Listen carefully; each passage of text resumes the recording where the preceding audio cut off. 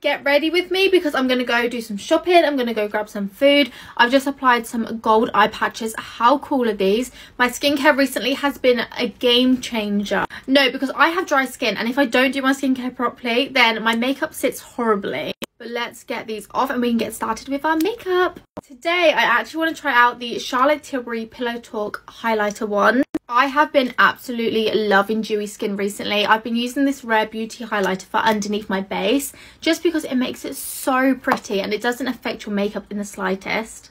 I've also plucked my eyebrows down too much, so I'm having to fill them in a little bit more than usual. I also need to plug you onto the Collection concealer because when I tell you I use this every single day, I'm not joking, and generally it's a product I believe in. Trust my words on it, I promise you. Fresh one, let's go! My skin's already glowing from the Rare Beauty product, but let's go. That is worth the hype.